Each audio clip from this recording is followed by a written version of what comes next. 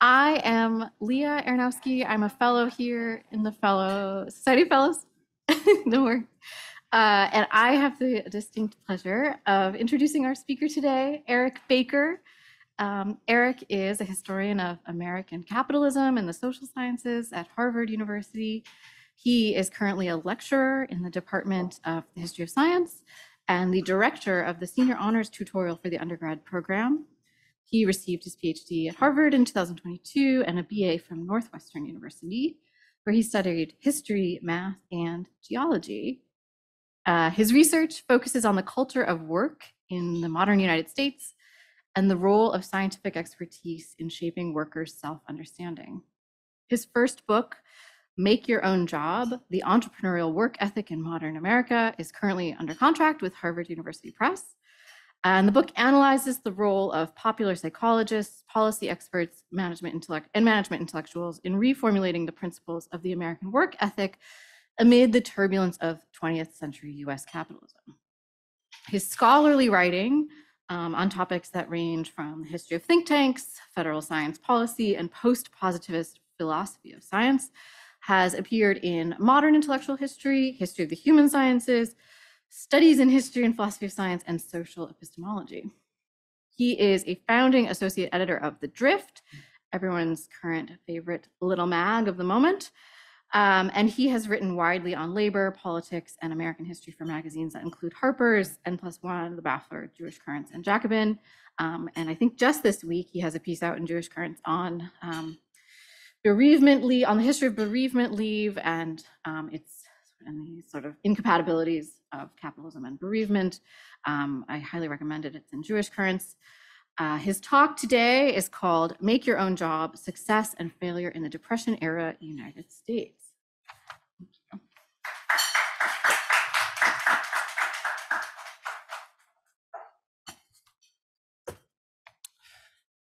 Thanks so much, Leah, for that introduction, for the Society of Fellows for having me, and all of you for being here. It's great to see some old friends and colleagues, as well as those of you I'm looking forward to getting to know for the first time.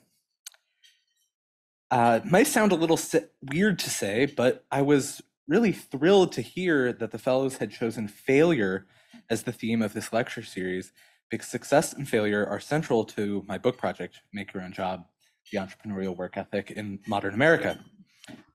I'm interested in how working people in the United States have understood the concepts of success and failure, what it meant to succeed or to fail, what it took to become successful, and conversely, what predisposed an individual to fail. What I show in the book is that these ideas about success and failure evolved in tandem with changes to the structure of American capitalism, and in particular to the workplace and the labor market. I focus on the cultural and intellectual figures and institutions that have mediated this relationship: self-help writers, management theorists, and policy experts, business schools, the business press, and the management consulting industry, and especially the ideological activity of management itself, the ideas and rhetoric about work and success that managers have promulgated and that employees have encountered in the course of their day-to-day work activity. I show that there's an interdependence between ideas about work and management. To know what makes for a successful manager, you need to know what makes for a successful employee.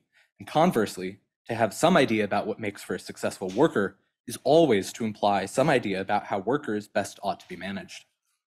The overall narrative of the book charts the rise of what I call the entrepreneurial work ethic, which is my name for the constellation of ideas about work, management, and success that, I argue, has been hegemonic in the United States since the 1960s and pervasive since the turn of the 20th century. The contrast I draw is to what I call the industrious work ethic, which was hegemonic in the first decades of industrial capitalism, it's not to say capitalism as such, in the late 19th century. The industrious work ethic centered around themes of duty and perseverance. Work made a person self-sufficient, a producer rather than a parasite, and was thus intrinsically virtuous. Doing your allotted work diligently and without complaint accrued a kind of credit for yourself in the cosmic ledger, increasing the odds that fortune would smile upon you in the fullness of time. This narrative, most famously expressed in the boys' novels of Horatio Alger, thrived as the nation industrialized. Then there was much work that needed doing. Industrial output in the decades after the Civil War grew roughly at the same rate as the industrial workforce. the nation could develop at precisely the rate at which new workers enlisted in the army of labor. To work was to contribute to this great project, to be a participant in the construction of modernity and the satisfaction of the needs of a continental empire. It's not to say that everyone in the industrial workforce worked happily, of course, but opprobrium most commonly targeted the idle rich, feasting vampirically on the labor of others rather than work as such, which remained a point of pride. It is we who plowed the prairies, built the cities where they trade, dug the mines and built the workshops, endless miles of railroad laid, boasted the Union anthem Solidarity Forever in 1915. But note the past tense. By then, it was done. Prairies plowed, cities erected, mines dug, railroads laid. Near the century's close, people had started to whisper of industrial maturity. All their work had constructed a machine that would now continue to hum ever more efficiently, without additional labor required.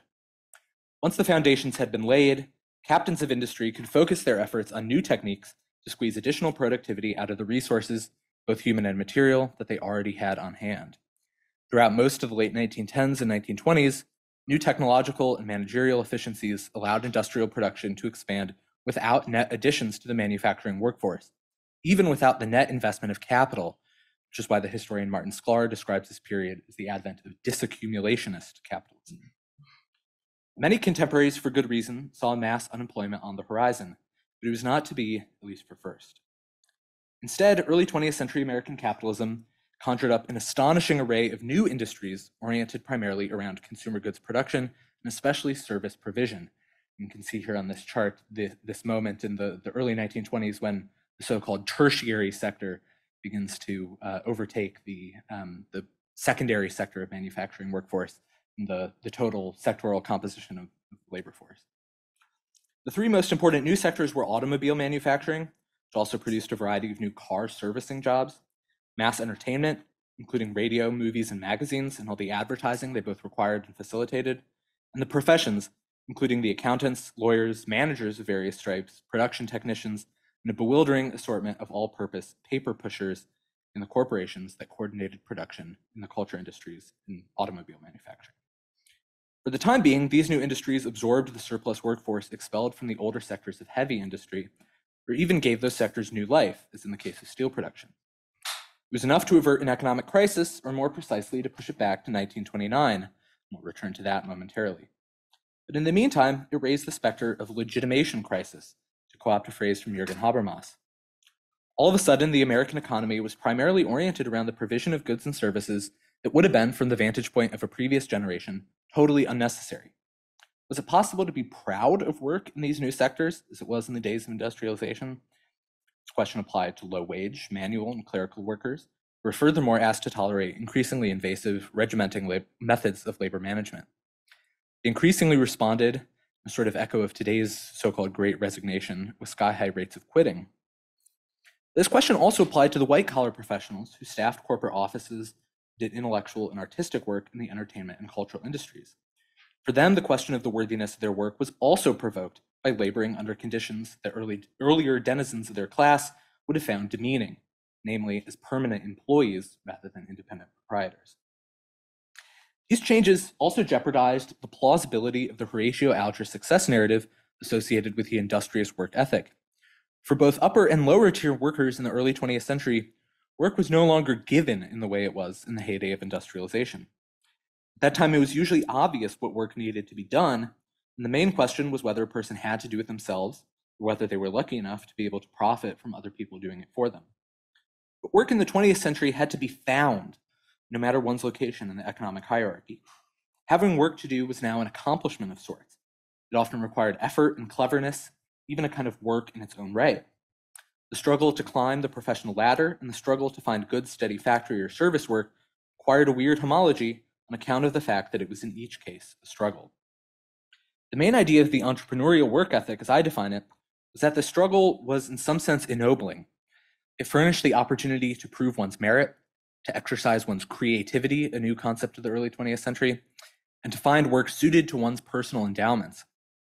The precarity and volatility of low-wage work in the age of capitalist surplus were transfigured into signs that freedom had at last triumphed over necessity in modern society.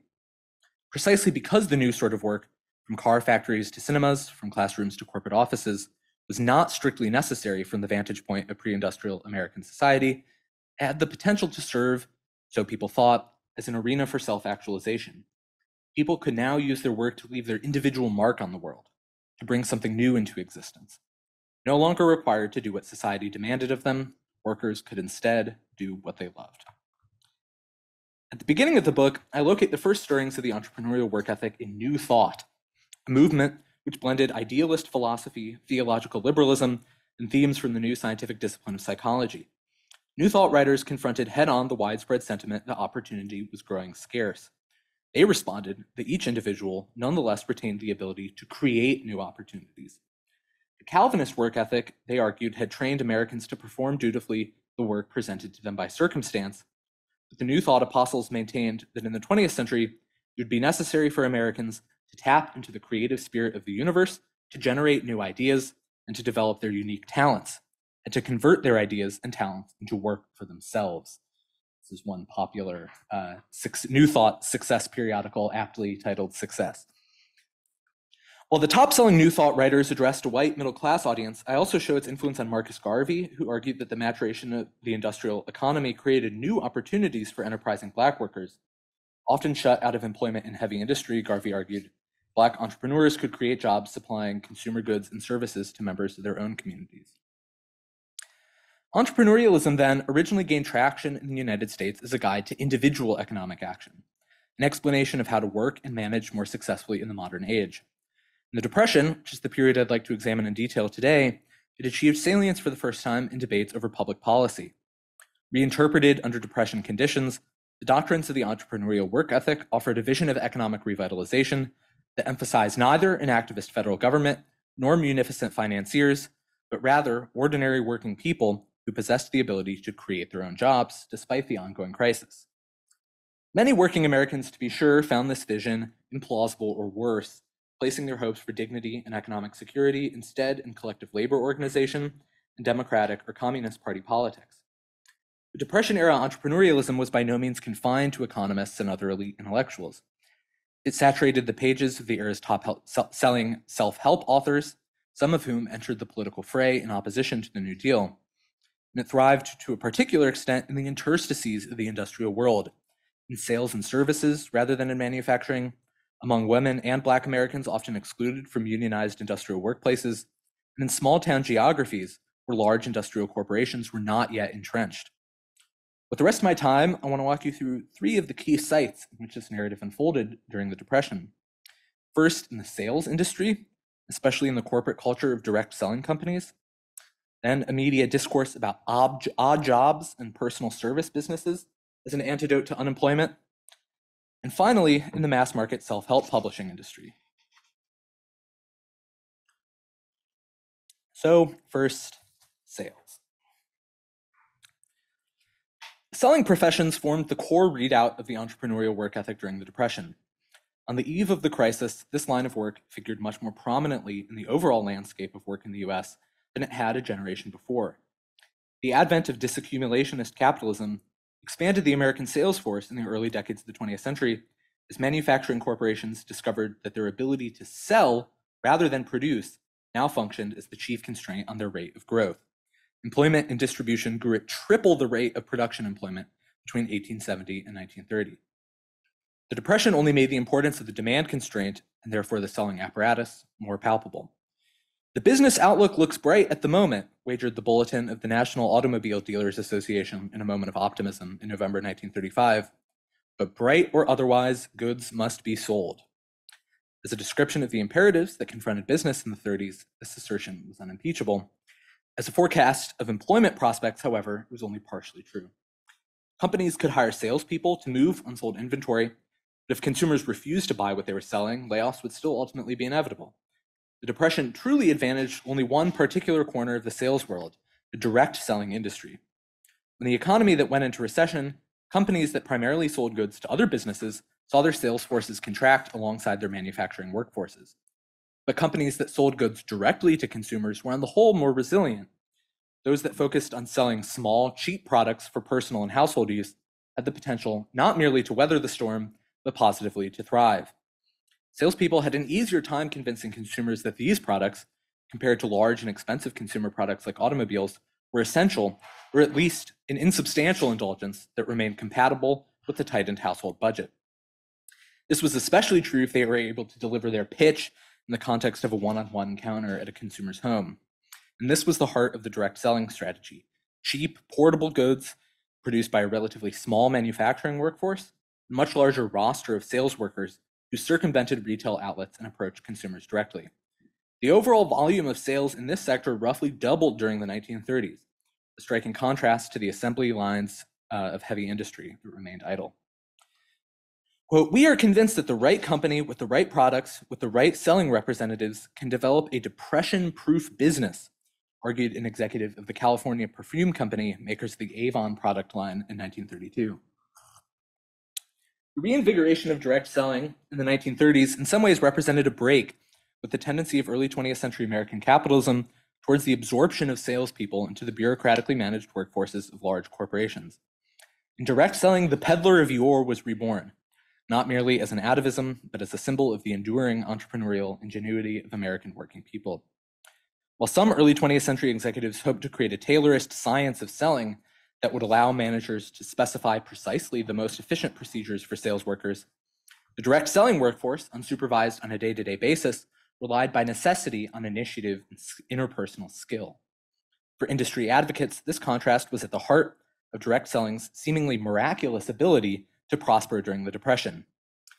"When men in all other lines of commerce are discouraged and many lie down, abandoning the struggle, the pitchman goes courageously on," wrote James Ferdin, a traveling salesman known by his nom de guerre, the Great Pizarro, in 1942.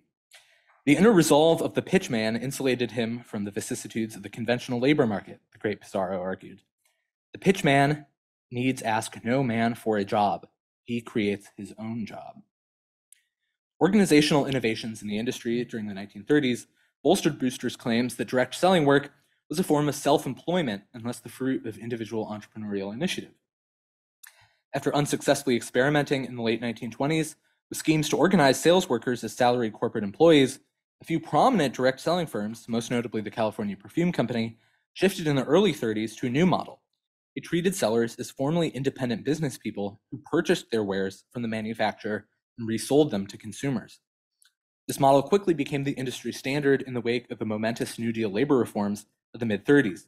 The National Labor Relations Act, which created a right for many private sector workers to unionize, the Social Security Act, whose signature federal retirement and disability benefits program was funded through a new payroll tax paid by employers, and the Fair Labor and Standards Act, which created rights to a federal minimum wage and time-and-a-half overtime pay.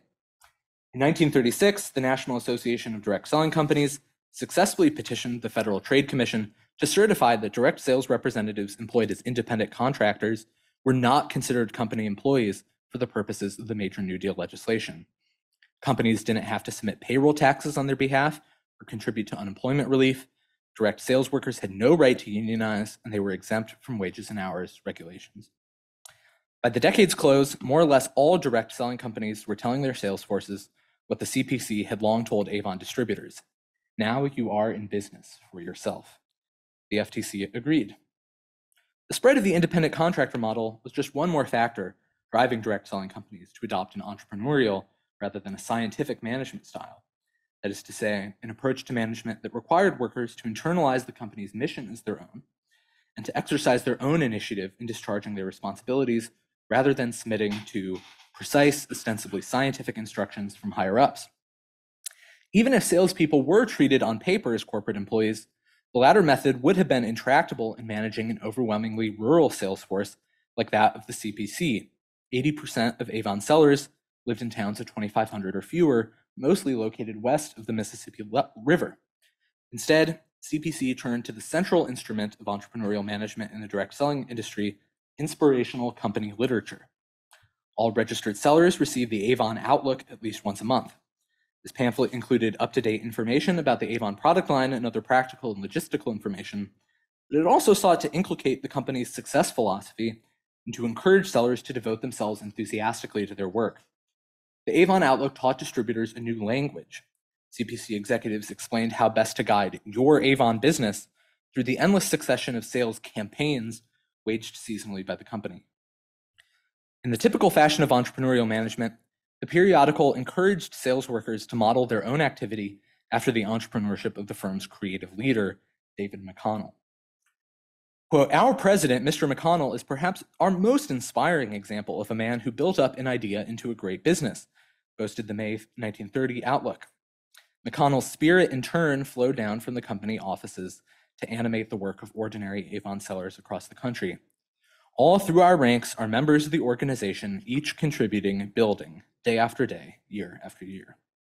The function of the independent contractor model, then, was not exactly to isolate the individual seller from the company, but to create a fantasy of equal status, a level playing field on which sellers could approach CPC executives as co-creators of the firm's success.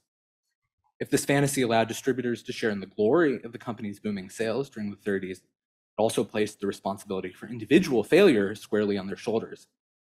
But when you join the ranks of the Avon organization, your future success is in your hands, the Outlook wrote.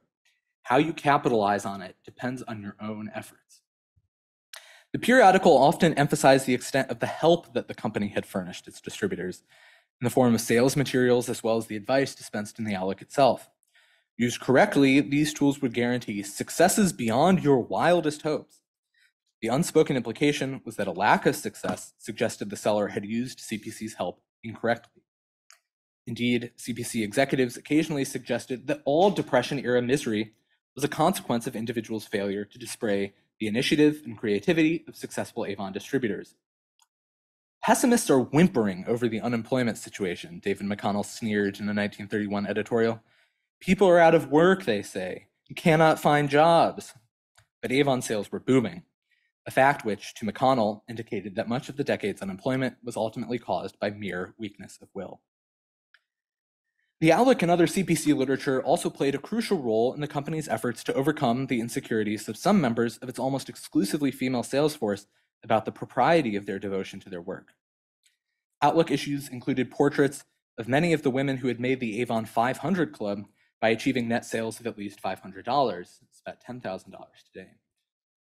Much of the advice in the pages of the Outlook was dispensed not by male company executives, but by women sellers themselves, especially the winners of the periodical's regular letter writing contests. Women from across the US wrote to explain their sales strategies, which typically centered around the exploitation of female social networks. Avon women sold overwhelmingly to other women at their homes, in the ladies' lounge of the local high school, and at school events. CPC literature framed Avon selling as a distinguished act of feminine social service, not merely a business opportunity. Quote, "Aside from the revenue obtained, I have been in a position to make new friends, minister to those in need of a friend, and help others to get on a better financial footing by urging them to take up the work too," testified Mrs. J. Shepard of Texas in the March 1936 issue. The intrinsically social, relational nature of selling facilitated its Depression-era reconceptualization as acceptable women's work. It's not to say that men were excluded from or stigmatized within the selling profession in the 30s. Some direct selling companies employed overwhelmingly male sales forces, and others did not emphasize gender one way or the other in their hiring practices. Instead, the increasing visibility of Avon women simply fed into broader cultural perceptions of direct selling as an island of dynamism within the Depression's ocean of economic stagnation. Earlier in the 20th century, other players in the distribution sector, especially in the retail industry, sought to contrast their more sophisticated, modern, rationalized structure with the old-fashioned selling approach of the pitchman.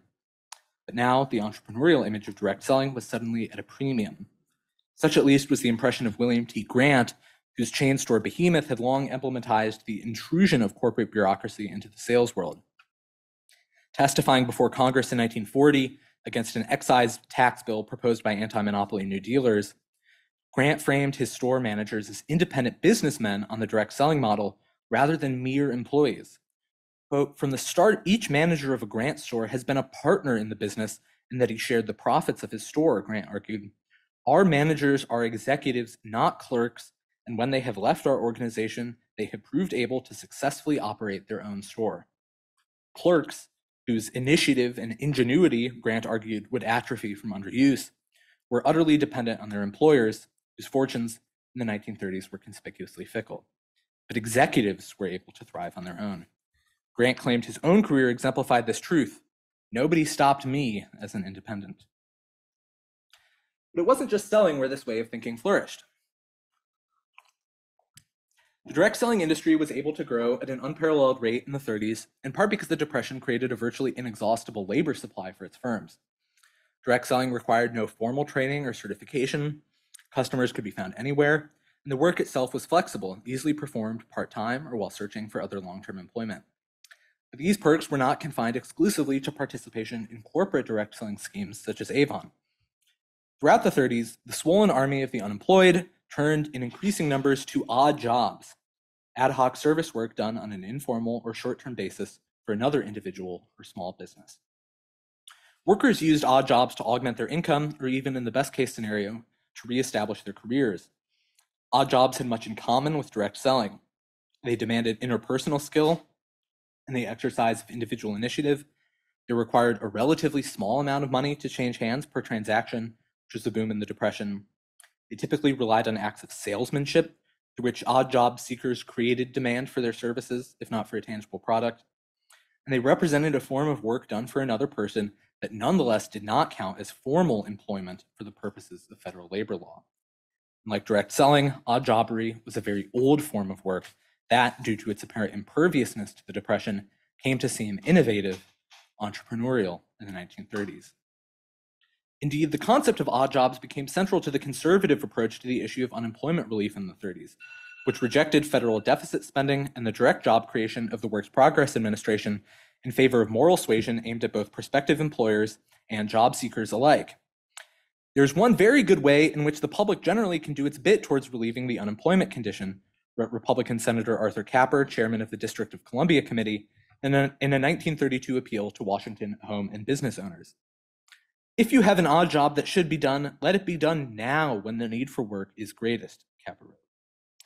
State and local unemployment bureaucracies, often young and underfunded, especially before the advent of the New Deal, echoed calls like Capper's, less out of ideological compunction and as a matter of expediency in the face of budget constraints. But the odd or temporary job has proved to be a real relief, noted New York City Free Employment Bureau Director Edward Rubitsky in 1931.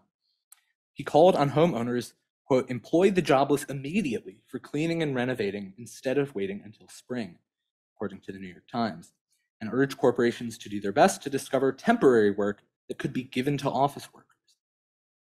Unemployment, such pleas suggested, was less a symptom of a structural crisis in American capitalism and more an unfortunate consequence of middle-class miserliness.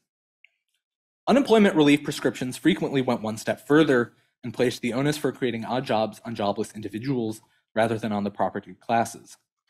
In the aftermath of the recession of 1937 to 1938, that was kind of blurry, the Duluth Junior Chamber of Commerce held a 4-day Job Creators Congress, responding to reports that the city had the nation's highest per capita unemployment relief cost. Reflecting the close association between the concept of job creation and the New Thought movement in the early 20th century, the official theme of the Congress was, think your way to a job.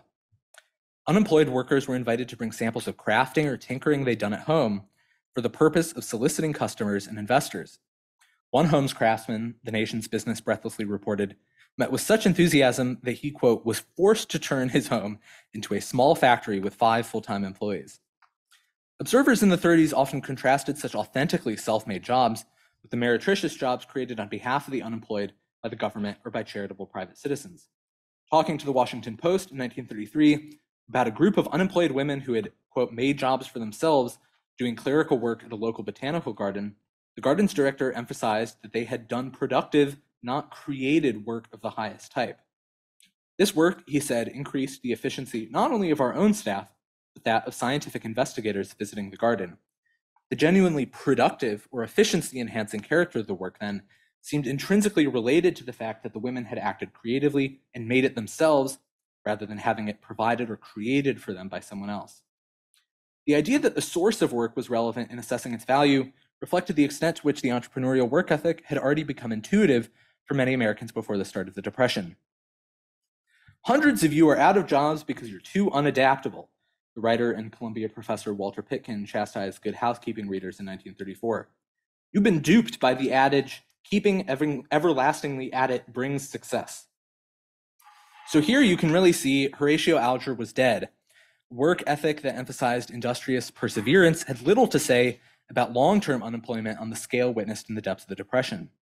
Success in the modern economy demanded a different set of qualities, not only attention, concentration, and persistence, but also versatility of interests and skills, adaptability in strange new situations, and in general, the ability to adjust easily to fast and constant change. All of these virtues ultimately amounted, Pick and argued, to the ability to be your own boss.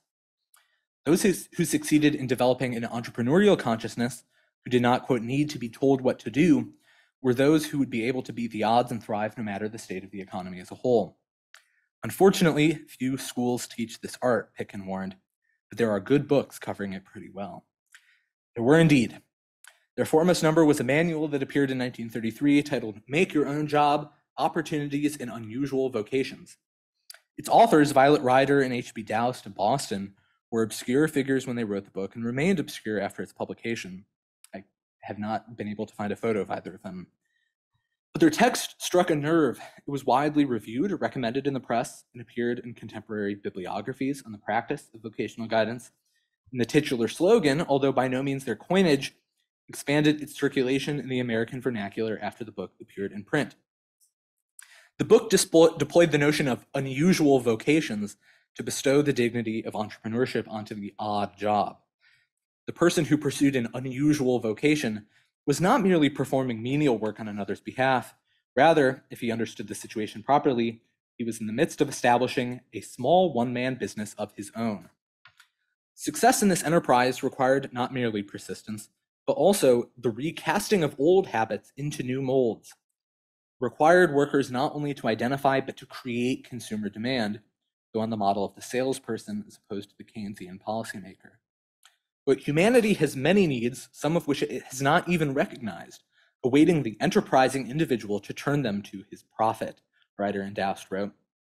The quirkiness of the examples of own job creation compiled in the book testified to the importance of ingenuity and creativity in the process of becoming one's own boss. The unemployed, Ryder and Doust documented, had gotten themselves back on their feet by making birdhouses, reading tea leaves, performing genealogical research, knitting koozies for baby bottles, and even breeding tropical fish. If opportunity seemed scarce, they insisted it was only because Americans had grown unaccustomed to thinking outside the box.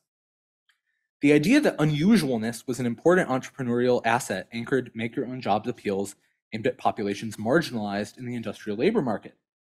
Middle-aged women were an especially prominent target. It was precisely because they faced hiring discrimination that women over 40 who are suddenly thrown on their resources ought to seek to establish yourself in a business of your own instead of hunting a job which you may never land, according to a Washington Post summary of a 1937 lecture sponsored by the National Federation of Business and Professional Women. By focusing on the so-called women's fields, food, shelter, clothing, childcare, etc., and especially on fields where maturity is an asset rather than a liability, older women could steer away from the more crowded competitive fields and make their own jobs. The independent women agreed. There were, quote, many jobs the middle-aged woman fond of children can make for herself, not despite, but because of the Depression, since community mothers are an inevitability in an age when children's own mothers must go to business to help keep the home fires burning. As always in the world of success literature, exemplars were invaluable. The advice writers Clara Bell Thompson and Margaret Lukes Wise, who are the two middle figures there, boasted in the title of their 1938 book, "We are 40 and we did get jobs." They addressed older men as well as women who often found themselves disadvantaged in workplaces without union-backed seniority arrangements. A 52-year-old man named Anthony reported to Thompson and Wise that after he was laid off from his job at a department store, "I got a job by hiring myself." He began contracting with doctors to write personalized collection notes to delinquent patients. Anthony's magic touch apparently so improved payment rates that he soon had more than 30 clients. Such parables, Thompson and Wise argued, exemplified the basic rule of rules for creating one's own job, telling the employer how you can be valuable to him instead of asking him what he can do to you. As the New Thought writers had argued around the turn of the century, modern success was less about discharging one's assigned duties diligently and more a matter of selling oneself, developing one's talents and passions into an income stream. These echoes of New Thought helped to underpin the appeal of the gospel of odd jobs and unusual vocations in urban Black communities during the Depression. After a brief lull following Marcus Garvey's incarceration and deportation in the 20s, Black New Thought experienced significant resurgence in the 1930s. Preachers such as James F. Jones, Elder Lightfoot Solomon Michaud, and above all, the charismatic Harlem spiritual leader Father Divine proselytized on behalf of the power of positive thinking. Father Divine told his congregates that contemporary racial inequality was by and large the consequence of Black Americans' sustained belief that their race placed them at a disadvantage. Imbued with this negative mindset, they would find discrimination everywhere they went, but in reality, quote, they and no one else would be responsible. Recognizing that racism was a mental illusion, he argued, would allow his congregants to break out of their self-defeating thought patterns and attain the kind of prosperity he himself enjoyed, as he demonstrated daily at his lavish peace mission banquets, which fed thousands of Harlemites. Some Black self-help writers argued that prospective Black entrepreneurs actually enjoyed unique opportunities in the present day compared to their white competitors precisely because of their marginality. In the, quote, creative field of job making, the colored young man or woman for once has the advantage over his white brother or sister, argued the Baltimore Afro-American in 1932. There are thousands of possible jobs which young colored men and women can create in their own group, which have already been created and filled in the white group. If only the Black unemployed would look around them, they will see many opportunities to make their own jobs. From one perspective, these opportunities looked like lowly odd jobs.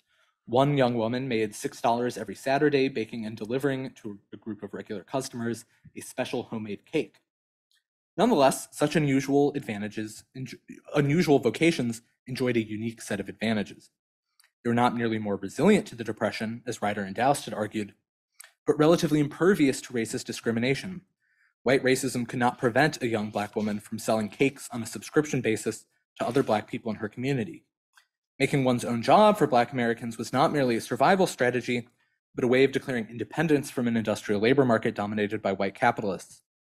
For this reason, political radicalism coexisted with conservatism in the Depression-era Black self-help movement to an unusual extent, just as in the Garveyite milieu of the 1910s and early 1920s. The Afro-Americans' brief for making one's own job actually appeared in the same column as an endorsement of the Communist Party's 1932 presidential ticket, comprising the white labor organizer William Z. Foster and the Black activist James W. Ford. This will go down as the first serious gesture of any political party of worldwide importance to place a colored man on the ticket as vice president, the paper wrote. Even Father Divine made significant overtures to the CPUSA, declaring in a 1936 convention of his movement's political arm, the communist ideas must be endorsed, at least some of them. At the day of Pentecost, they had many things in common, did they not? James Ford actually was in attendance at that speech as an official Communist Party emissary. For ordinary Black Americans who face no compulsion to ideological purity, it was possible to accept the entrepreneurial work ethic as a program for individual success in the short term, while still looking to revolutionary socialism to bring collective liberation in the long term. These potentially explosive contradictions were entirely absent from the top-selling self-help books of the Depression era, which addressed a white middle-class audience. The vast majority of these readers remained employed even in the worst moments of the Depression, but in absolute terms, professional class unemployment reached previously unimaginable heights, and the specter of downward mobility was ubiquitous.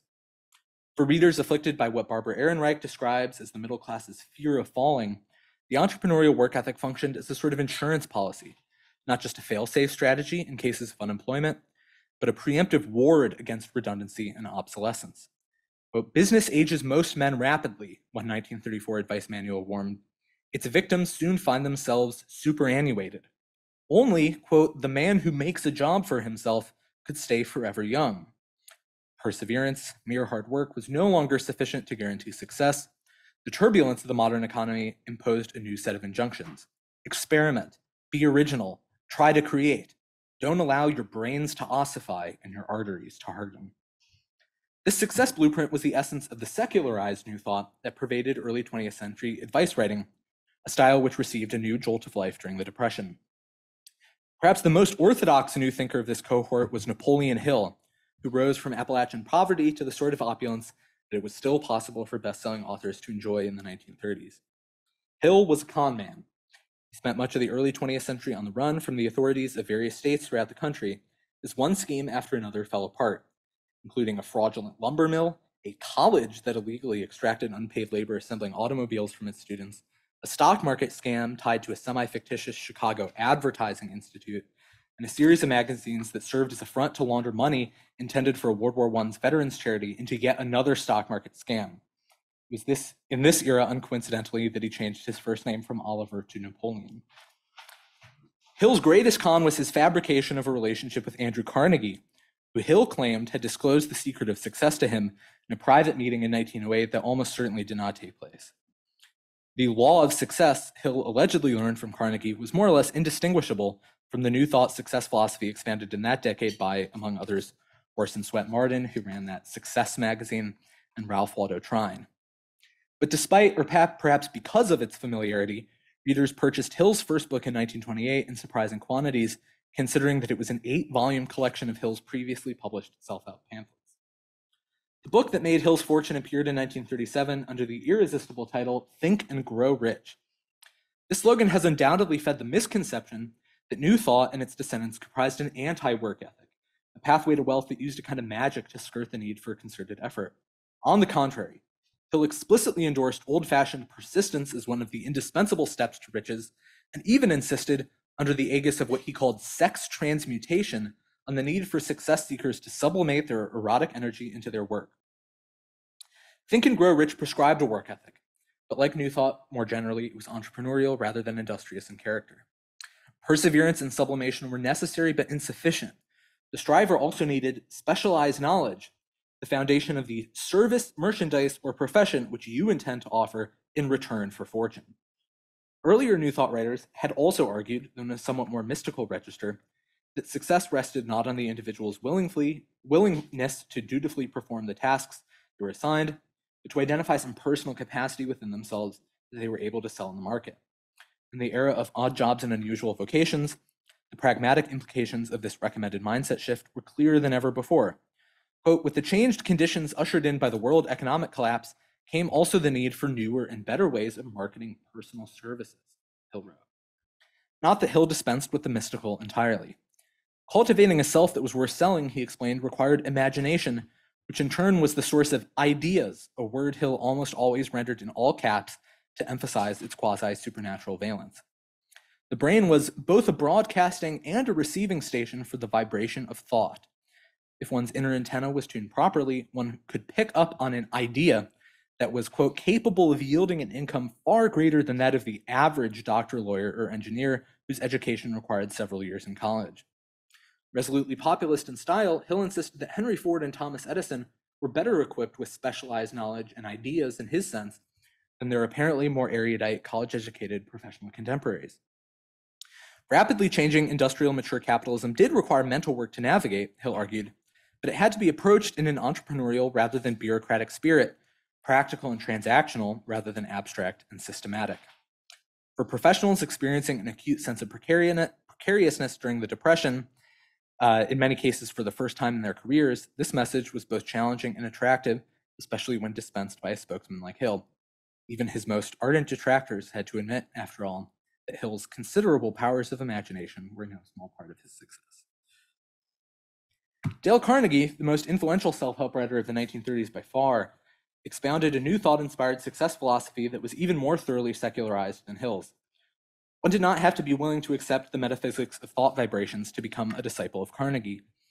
Even though Carnegie's embrace of New Thought was reasonably wholehearted as a young man, recently arrived in New York from Missouri and still spelling his surname Carnegie, which you can't see because of the caption, but that's how he signs it.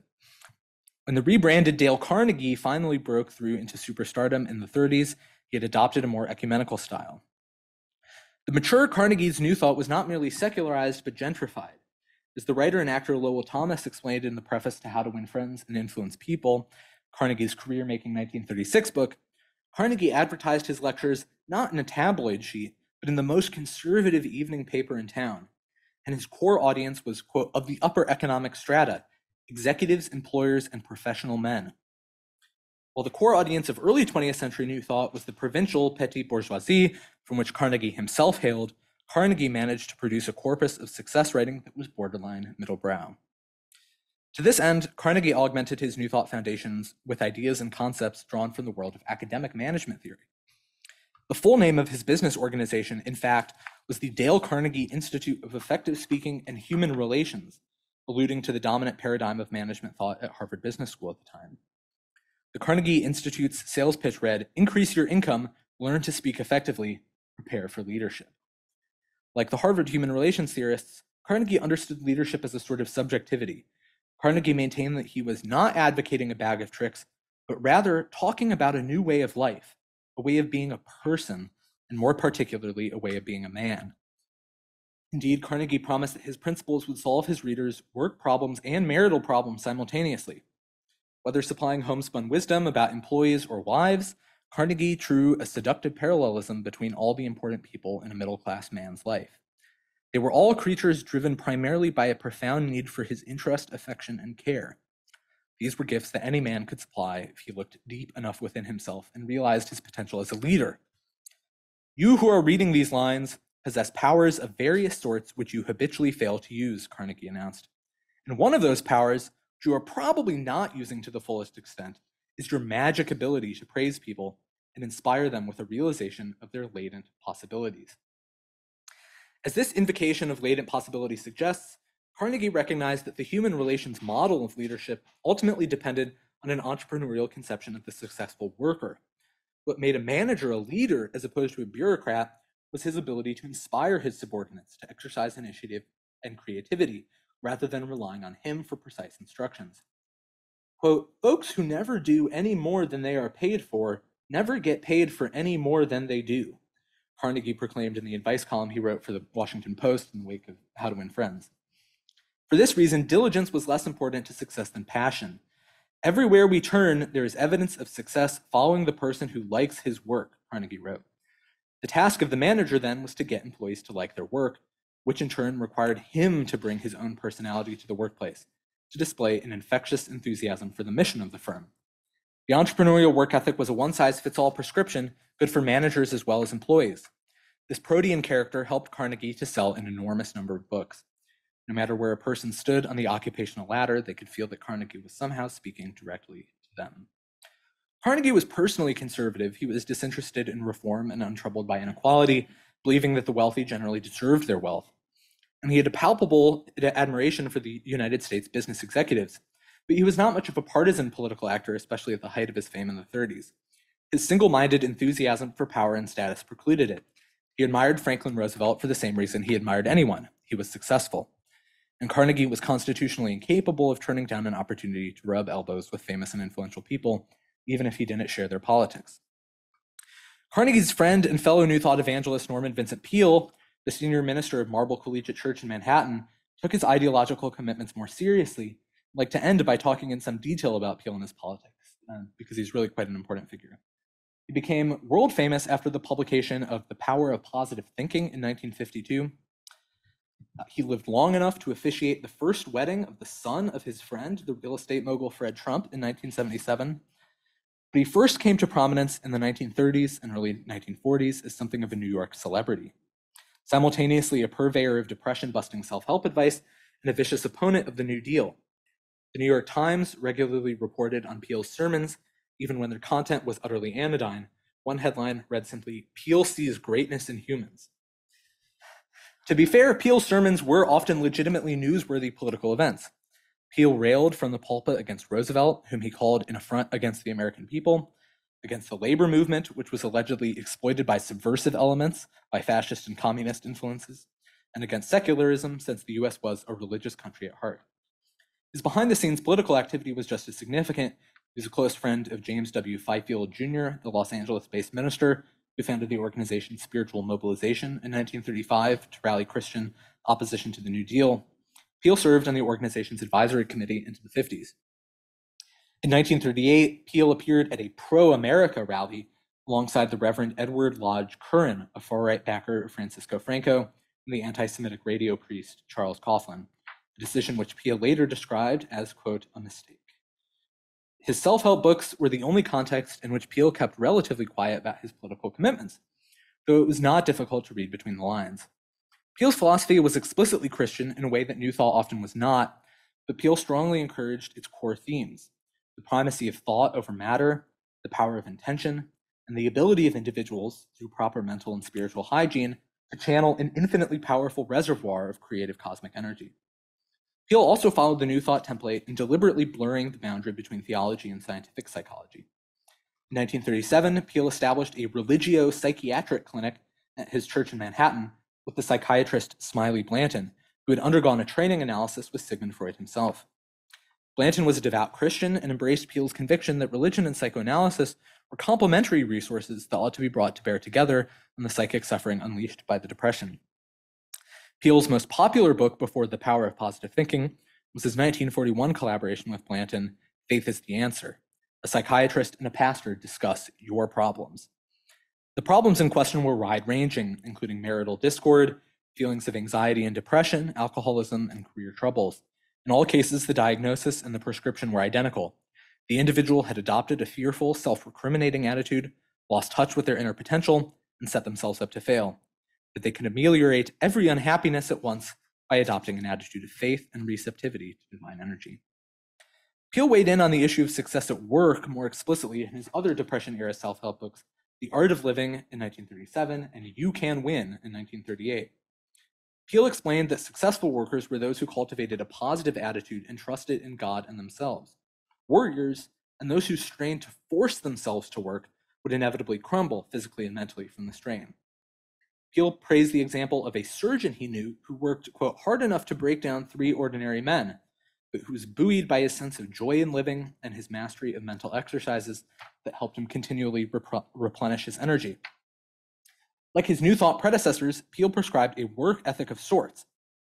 Good hard work is one of man's greatest boons, and a lazy man is to be abhorred. But he denounced by name the 19th century work ethic associated with Horatio Alger. But perhaps we will succeed better if we strive less, or at the very least reduce the tension of our effort, he wrote. A self-punishing ethos of striving, in Peale's view, severed the individual from the ultimate source of success in the modern world.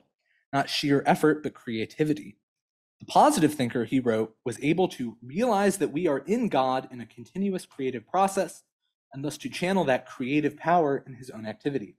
Successful work was motivated by pleasure in the work itself, rather than a sense of obligation or hope for future rewards. Peale opposed the New Deal precisely because he thought its social security programs were fostering an instrumentalist, worry-laden approach to work.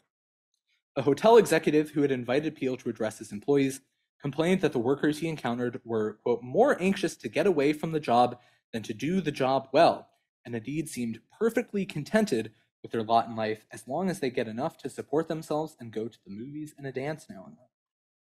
Peale found this report corroborated by his experience helping an unemployed parishioner to find a job. Peale reported that the parishioner declined the opportunity Peale had obtained for him, reasoning that he could get about as much on relief without working for it. If the state succeeded in ensuring that even those who refused to work could still eat and find shelter, the consequence would be a nation that would never know the meaning and deep satisfaction of achievement won by man-sized effort and skill. Though Peale did not reference Roosevelt or the New Deal by name, the target of his criticism was unmistakable, especially to those who listened regularly to his sermons. On strictly logical grounds, Peale's complaint was utterly incoherent. If worry was the enemy, how could it be a problem if the welfare state reduced or eliminated the risk of total destitution?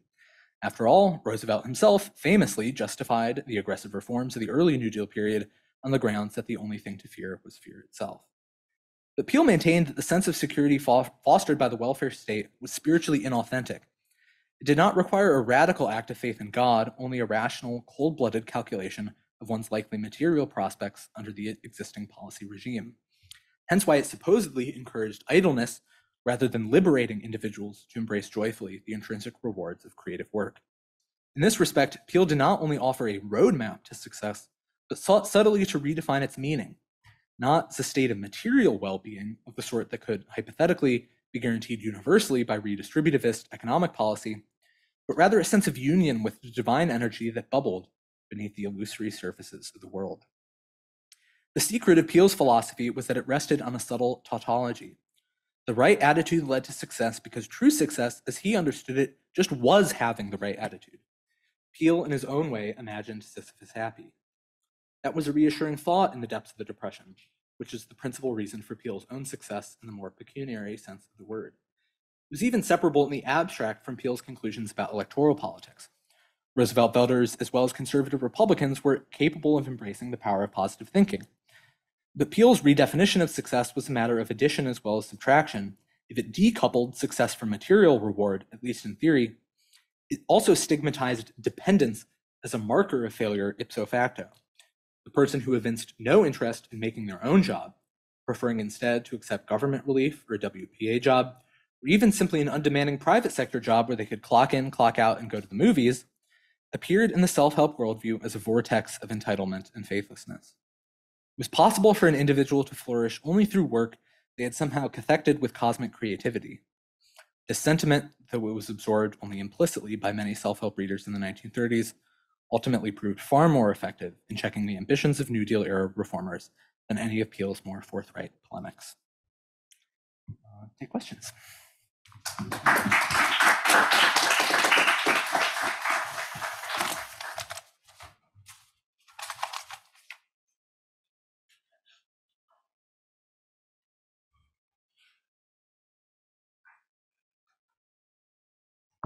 Thank you, Eric. Wow.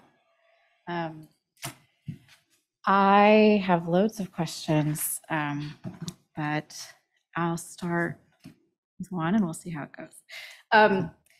I was struck listening to your talk by the extent to which the entrepreneurial work ethic is a racialized condition. And I know you gave us a moment with Father Divine and sort of the entrepreneurial ethic in Black spaces, but it's also striking how white the entrepreneurial work ethic is. Like the Avon ladies, it's just a portrait of whiteness. And especially when you were talking about the odd jobs movement, it sort of struck me that it seemed like what was being advocated for was a displacement of traditional Black labor in the home with what I'm assuming were white people. So do you want to talk about the extent to which entrepreneurial work ethic is a condition of whiteness? Yeah, I think that the way wait, sorry, you have to. It's a great question. I think that the way to kind of square this tension, where on the one hand there's a real embrace in the circle around Father Divine earlier, and the circle around Marcus Garvey and Booker T. Washington, with the clear whiteness of, especially the mainstream self-help literature at the end, is that this is in part a response to the decay of the system of racialized labor market segmentation that had developed in the Gilded Age, where you had the sort of normative job in the late 19th century in full-time industrial employment. You see the beginnings of the modern industrial union movement, and to a certain extent even collective bargaining. This is very much a privilege of whiteness, and Black work in the industrial economy often takes the form of workers brought in on a much more informal, unprotected, ad hoc basis, often to explicitly to kind of foster division, undercut the sort of power of workers who are making a claim to, on the basis of their whiteness, to certain sort of benefits from their employer. And David Roediger and Elizabeth Esch's book, The Production of Difference, is very good on this period. So that really begins to be jeopardized by the stagnation and then eventually the decline of exactly that kind of classic industrial employment, and especially in the Great Depression. So many of those jobs just instantly vanish. So I think that the distinction here is that you have, on the one hand, you have a strand of thinking of entrepreneurialism that has appealed to people who are never part of that world, and then you have a somewhat different but very much related articulation of many of the same ideas that have appealed to people in a more defensive way. It's a way to keep up one's status. Again, I think that there's a sort of racialized version of the sort of middle class fear of falling in Barbara Ehrenreich's words that also kind of explains the psychology of the appeal of entrepreneurialism to white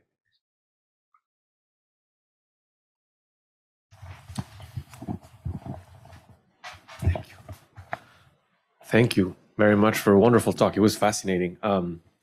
I raised my hand quickly because I have to go in 15 minutes, but I definitely wanted to ask you, I hope, two questions. The first one is about the fascinating relationship between the work ethic that you describe and a certain type of health ethic, it seems. The notion that you described that the notion that the self-employed will be more energetic or healthy or younger. I can't remember exactly the terminology, but it strikes me as fascinating in part because it seems like it's a predecessor to the current moment where there is complete overlap between the terminology of both.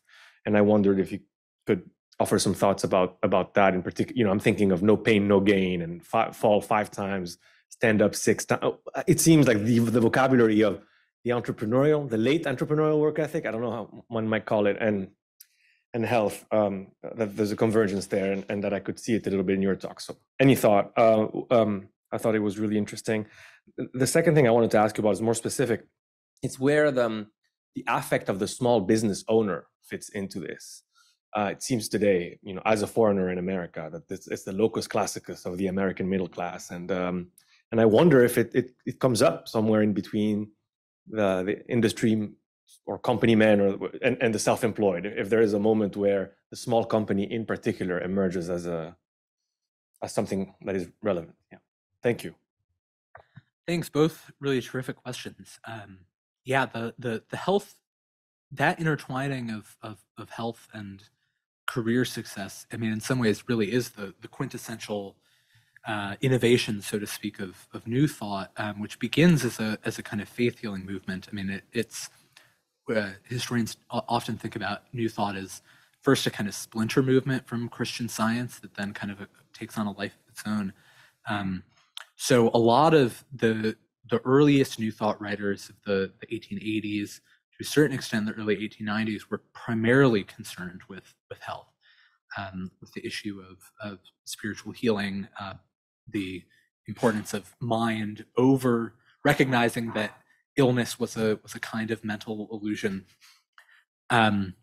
And it really is a different, a second generation of New Thought writers in the 1890s and 1900s who kind of take over the movement and really re-gear it towards emphasizing success and work. But the two remain very closely related. And it's central. I mean, especially in Peel, you really see this idea that, we're not going to be sort of these kind of classic Weberian self-punishing, self-restraining strivers, but instead we're going to let the creative energy of the world flow through us, but still work hard. I mean, and I think this is often what gets lost. A lot of historians sort of see, New Thought as marking the end of the work ethic for this reason. But it's, quite clear, I think, in Peel that it's a vision of part of the health that he's envisioning is a healthy relationship to work, which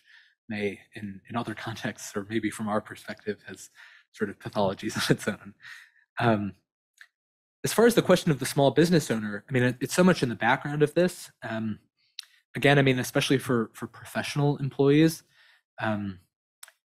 what's interesting about this, one of the things that's interesting about this discourse is the way that it interpolates, you could say, wage workers, people who would think of themselves as members of the working class, as well as people who never think of themselves in those terms, who think of themselves as middle class professionals.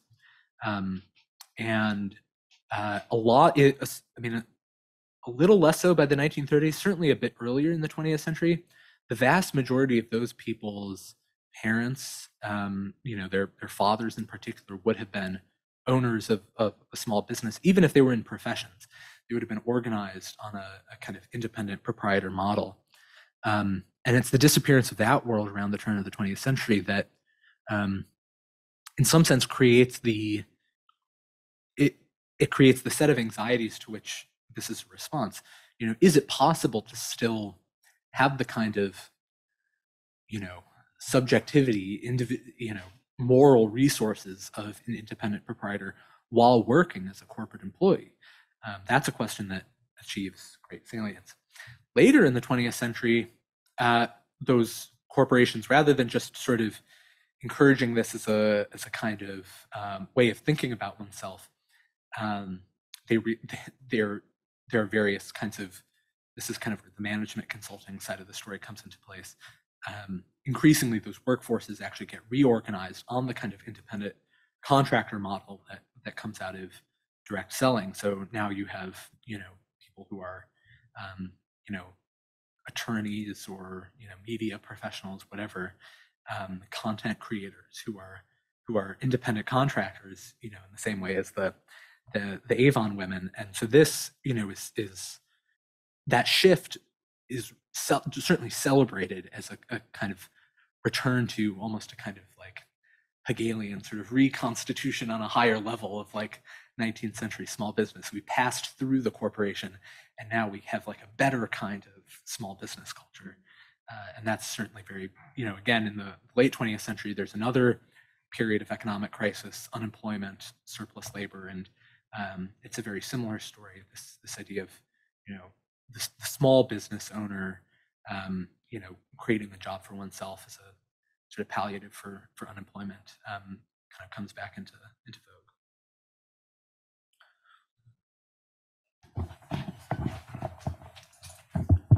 Thank you very much for a wonderful presentation. 3 quick points. Capra, what state was a senator from? And then you might have, Capra, you mentioned him worked in the district. What state was he from? I believe he was from Kentucky. Oh, interesting. Now, you might know Maggie Garb, the work of Maggie Garb. Sadly, she was a graduate student here. In my time, she sadly passed away. She wrote research about the emergence of the move from entrepreneurs to people who are more in business. And of course, looking at entrepreneurs in a much more positive way than those who are only managing it. So somebody that you think that goes well. And last but not least, I think that your work wonderfully corrects what Empty Shells is trying to do in terms of interpreting the New Deal. If you can comment on that. Thank you. Thanks. Yeah. I think that, this is often the sort of narrative of 20th century capitalism, economic culture, passage from the entrepreneurial to the managerial.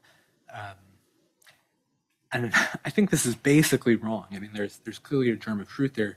The rise of corporations, the organization of a bureaucratic workforce, but people in the 19th century are not calling themselves entrepreneurs. This concept really comes into fashion. I mean, it's even the word itself is not widely used really until the publication of Joseph Schumpeter's Capitalism, Socialism, and Democracy in the early 40s, which sort of takes it out of the economics discipline. This is a concept. This is an identity that is new. I mean, it's reactionary in a sense. It's looking back to a previous time, but it is new. You don't think of yourself. If you own a small shop somewhere in the 1870s, you don't think of yourself as entrepreneurial in the way that someone might in the 1930s, because that's just how the economy works. I mean, there's nothing special about it. The rise of entrepreneurialism is a distinctly 20th century modern phenomenon, because there's something to define it in contrast to. It becomes a way of navigating these bureaucratic places. Earlier in the book, I talk about a lot of people. The irony is that if you get out of the textbooks and you actually look at what these big bureaucratic offices looked like, they were not very regimented at all. They were extremely confusing and chaotic. I mean, we all know this. We've been in bureaucratic workplaces where it's not obvious what you're supposed to do. And so this argument is made very explicitly in self-help books aimed at workers in big offices. This phrase "make your own job" really comes into currency as a survival strategy within the chaos of modern bureaucracy. So I think that the way that we've periodized this as a profession, I mean, going back to the 1970s in U.S. history, is a little too kind of social theory schematic in terms of, as opposed to looking at the more in the cultural and social life of working people in these environments. In terms of the New Deal, I mean, there's so in the abstract that I sent in, I kind of framed this presentation as a kind of different answer to the question of why didn't the New Deal do more Why did this sort of moment of radical possibility, sort of evanesce? And I don't think that there is one answer to this question, and the kind of the more familiar explanations in terms of the Democratic Party's reliance on Southern segregationists, the kind of ambivalence of Roosevelt himself about a lot of these questions.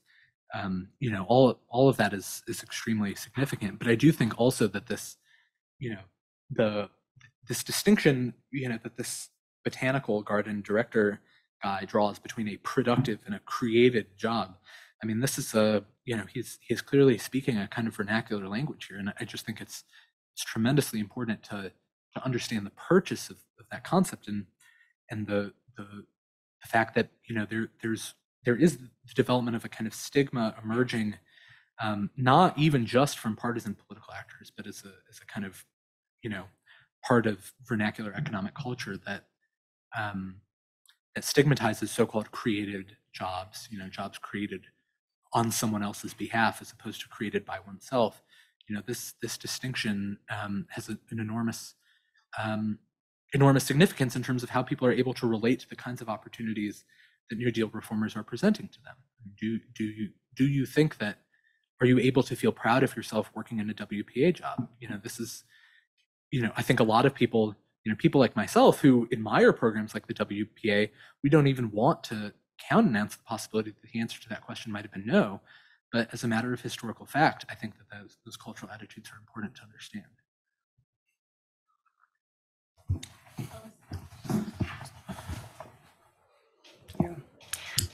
Thanks, Mike. This was a really fascinating talk and many questions and thoughts. But one I wanted to ask about was a bit about the, and I think it builds a little on the question about small business owners, but sort of what the relationship of these, what seem to be like odd, unusual, like around the margins, or sort of attempts to sort of develop these creative and sort of unusual, quirky, these kinds of terms that come up again and again in contrast to like the industrial workplace jobs and sort of fill in gaps or something in the capitalist economy.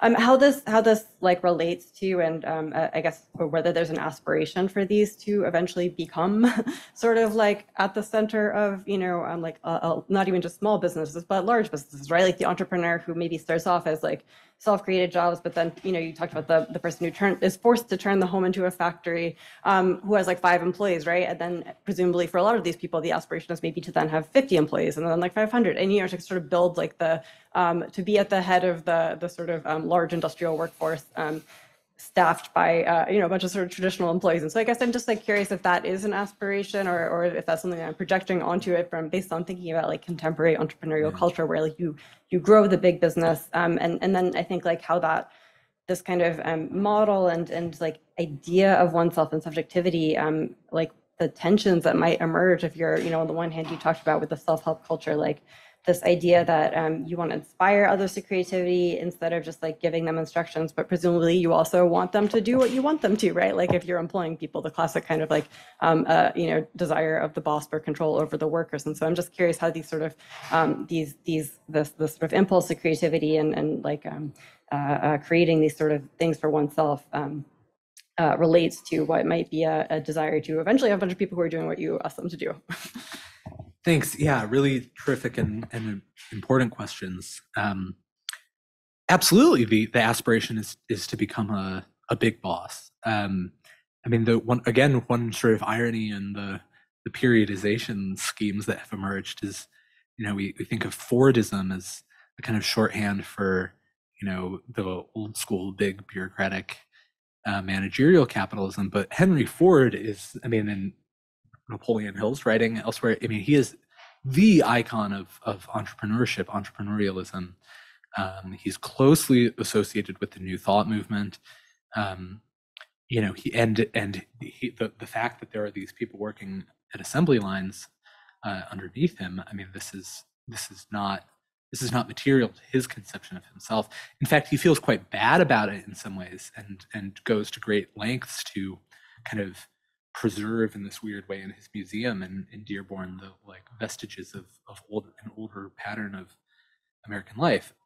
So yeah, I mean, people, the dream is definitely you start off, you're this guy Anthony who's like writing, personalized collection notes for doctors. Your hope is that eventually you eventually grow this into a big business where you have people, employees who are doing that for hundreds of doctors. But the tension that this creates is, I think, absolutely spot on. And this is another chapter of the book discusses the Harvard Business School management intellectuals at this time, and this is what they're preoccupied with. I mean, exactly this question: how to manage. What does this kind of philosophy of entrepreneurialism they take up? I mean, Joseph Schumpeter is part of this circle. Goes to their meetings at Harvard Business School. What does this philosophy mean to managers? Is there a sort of non-Taylorist way where we still get the results? In fact, the argument is that you actually get better results when you've managed to authentically kind of inspire individuals when they don't feel like subordinates. Than exercising their initiative. They actually are more productive than the worker who's just doing what they're told. So that's the hope, at least. Of course, the way that it plays out on the factory floor is a different matter.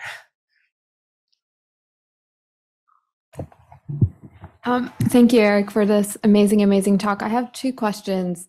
One of them, maybe, I hope it's not coming, too far out of left field, but I'm wondering how actual creatives, as being, photographers, artists, etc., were reacting to potentially this new identity. And I know that a lot of them were employed as part of the WPA program. So there were a lot of artists being sent around all around the country. And to my knowledge, they really enjoyed the government funding. Whereas today, you see this sort of entrepreneurial logic also in creative sectors, like completely adopted. I'm very curious about how this has changed. Is it a much later phenomenon that this identity was adopted by the creatives who maybe benefited some from government funding still at that period? And the second question is about how this identity traveled internationally.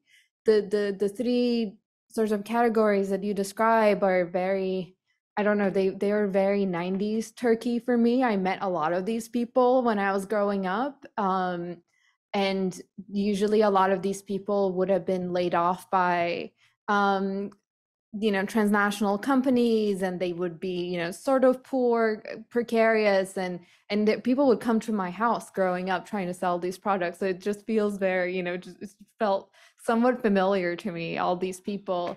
And I wondered if how this identity got how this identity traveled globally, basically, and when it happened, if you have anything to say about that. Yeah, both really great questions. A lot of the creatives are attracted to a very different kind of political approach. I mean, this is the sort of Michael Denning's story of the cultural front. At this time, there are a lot of people employed by WPA. There are a lot of people who are not just in the creative fields, but in the scientific fields. I've written a bit about this organization called the American Association of Scientific Workers, which sought to organize scientists along a labor union model. There was a concerted, especially in 1932, before the New Deal, there was a very concerted, it was called the League of Professionals for Foster and Ford, professional and intellectual workers organizing for the Communist Party ticket.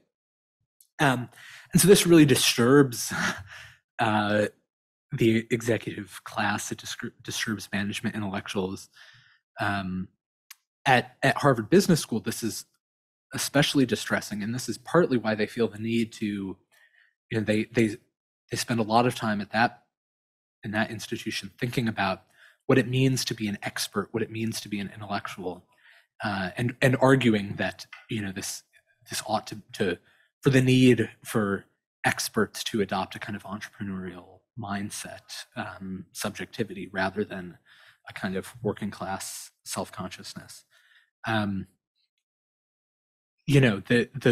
think that the explanation in terms of why creatives are are maybe more predisposed to this today than in the 1930s is precisely because of the disappearance of those institutions. I mean, there isn't an equivalent to CPUSA. There's not a WPA for creatives. Instead, they're people in creative industries, academia included, are obviously in this position of immense competition for a small number of jobs. And I think that there's what I want to say is that beyond just the work of these kind of ideological actors, that material circumstance of scarce work, precarity, in the absence of other countervailing institutions, that this kind of way of thinking really becomes natural.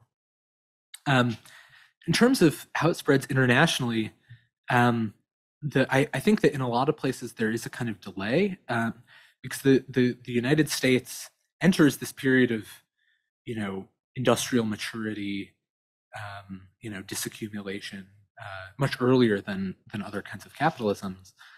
The closest is in Germany. A lot of American ideas about entrepreneurship, especially in the economics discipline in the early 20th century, I show are kind of imported from Germans. I mean, Schumpeter comes from the Germanophone world. People like Werner Sombart write about entrepreneurialism. And that's because Germany at that time, really has the largest industrial and most mature industrial economy outside of the United States. So there's a lot of, the sort of the hope of the Marshall Plan, for example, after World War II, is to kind of export this kind of already sort of mature, decaying American industrial capitalism elsewhere. So then there's another kind of cycle, where it takes a few decades then for those economies to kind of reach this place where the number. You see this in a lot of different economies, especially in East Asia. There's a kind of cap on a point that you hit where the fraction of your workforce that you can employ in large-scale industrial manufacturing jobs plateaus and starts to decline. And that's really when this philosophy starts to spread. So I think there's this kind of, in some ways it's a kind of remarkable consistency progression, but there's a series of these kind of temporal dislocations, and it's not happening at exactly the same time in every geography. I mean, one thing I would say in response to that is that I think, at least for the characters I have known through my life, it is not they choose these jobs, or they try to create odd jobs, make their own jobs, but they always look to the government jobs as the thing that they would have rather done, because they come with pensions, they come with housing, they come with all this stuff. So the ideology doesn't transfer quite the same, even though maybe some of the material conditions replicate. Exactly. No, I think the parallelism is definitely more in terms of the way that the capitalist economy organizes its workforce, more than the particular kinds of ideologies or subject positions that proliferate, which vary a lot.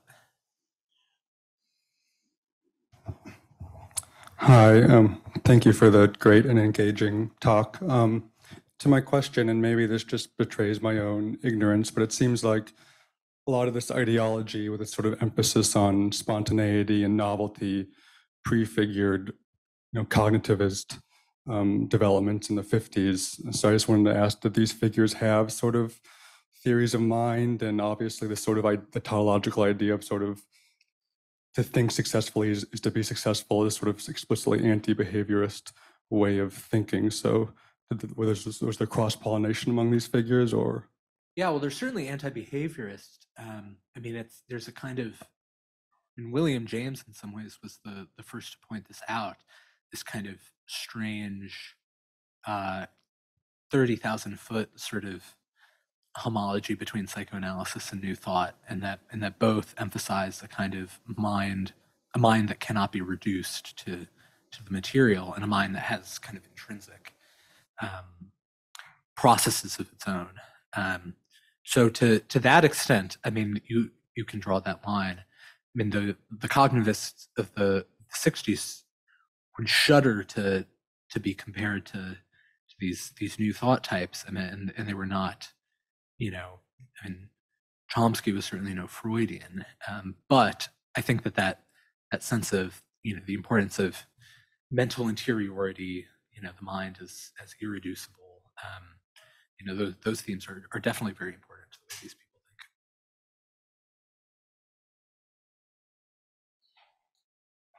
think. Thank you so much for the talk. I wondered if you could. Oh, is this okay? It's working. Cool. I wonder if you could speak on the extent to which like settler myths are sort of baked into these ideas about economic activity and entrepreneurialism. Like it feels particularly relevant to me given the sort of like closure of the frontier in decades prior and like rise of industrial capitalism, and then this sort of emphasis on individualism and self-reliance in new thought ideas, and as well as how they also serve as a pressure release valve for economic and political tensions. Thanks. Thanks. Yeah, the frontier is a recurring metaphor, especially in the period somewhat after this, in the late 30s and 40s. Really within the New Deal itself, there begins to emerge a sort of an entrepreneurial approach to the theme of development. You see this in a lot of the rhetoric of David Lilienthal, the Tennessee Valley Administration administrator, different boosters of development in the Sun Belt. And in those contexts, there's it's very on the nose. I mean, there's a sense of the West becomes a new frontier again, not in the territorial sense of conquest, but in the sense of bringing these places' economies up to speed with the Northeast, and precisely because they are not yet industrially mature, there's potential still for, there's the need for these kinds of entrepreneurial leader types to carve out new territory. I think that in terms of the rural workforce, in some of these direct selling companies, you could also, I think, detect a bit of a kind of pioneer fantasy going on, though I think in that case really the operative fantasy is less about carving out, pushing a new frontier, and more a kind of fantasy of these sort of the small town social world. It's very sort of little town on the little home on the prairie, written by an important libertarian activist at this time.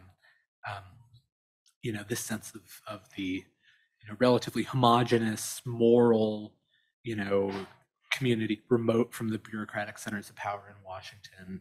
This is I think the kind of fantasy that a lot of Avon distributors, for example.